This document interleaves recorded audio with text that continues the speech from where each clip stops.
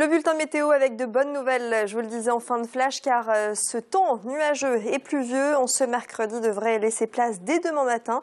Un ciel beaucoup plus dégagé, de larges éclaircies. Voyez cette perturbation qui nous concerne actuellement et qui traverse la région Nord-Pas-de-Calais-Picardie. Une perturbation nettement nuageuse et surtout pluvieuse. L'humidité était bien présente aujourd'hui. Ce sera le cas encore la nuit prochaine. Encore un peu de patience.